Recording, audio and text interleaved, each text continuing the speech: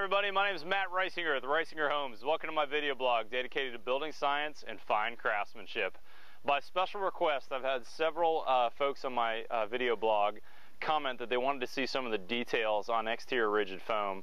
I'm here in a project that I'm doing with Dick Clark Architecture, and we are building a new construction house behind me. Fairly modern design. It's about a 2,000 square foot house. We're framing this with 2x6 advanced framing. Look for my other videos on the framing on this house. But we're wrapping the entire outside of the house with rigid foam. And here's the foam that we're using. This is Armax. It is a 3/4 inch sheet. And at 3/4 of an inch thick, this is R5. So this has a very high R value. It also comes with this real reflective face on it, which we like because we're going to be installing the siding on top of this in a rain screen fashion. So there'll be an air gap in front of this, so we'll have a little bit of a radiant barrier on the outside of the house as well. Let me show you how we install it. Okay, so windows are set. The Tyvek is on the house.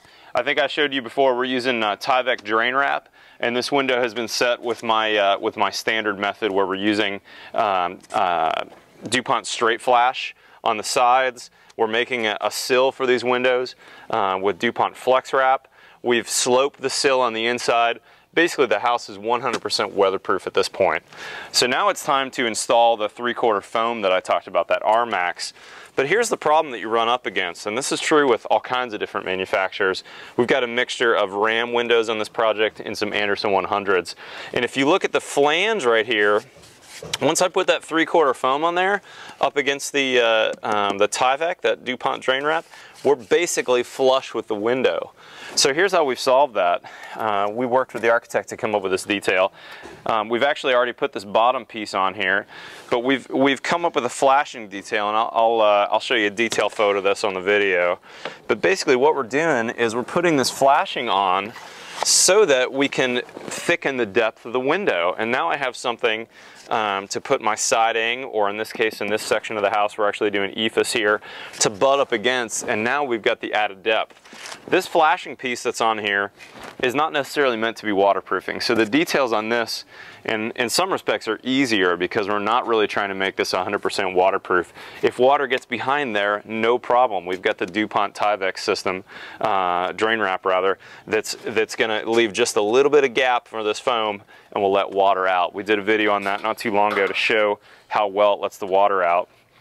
So now let's go up and we'll show you what the finished install looks like with our rain screen system and our Hardie plank. Okay, so now we are finished with our install, and here's what it looks like.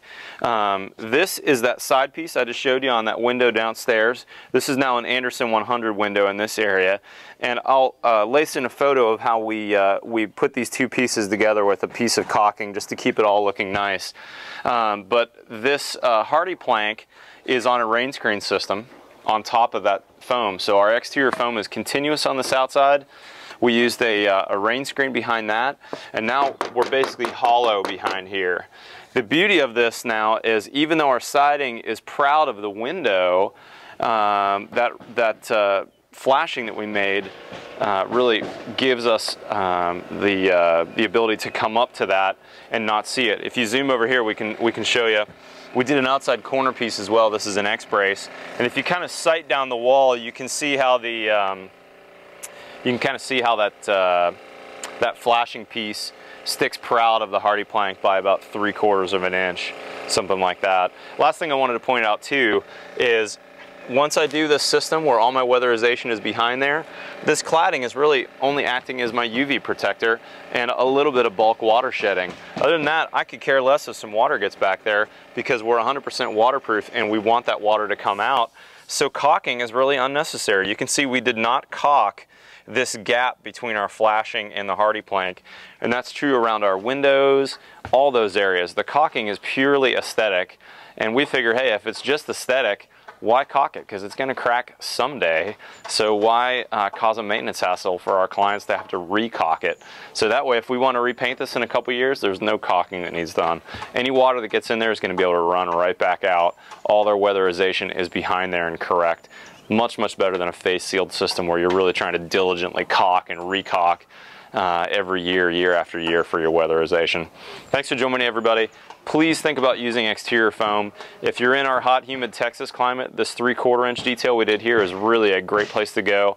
1 inch, even better. If you're in northern climates, you may need to think about some thicker foam because there's some dew point issues that you're going to have to deal with. But if you're in Texas, 3/4 rigid foam on the outside of your house makes a total blanket or a total sweater for your house. Gets rid of that thermal bridging, and that R5 we've got in this house is going to make a big difference in our energy bills in this house. Thanks for joining me, everybody. We'll see you next time.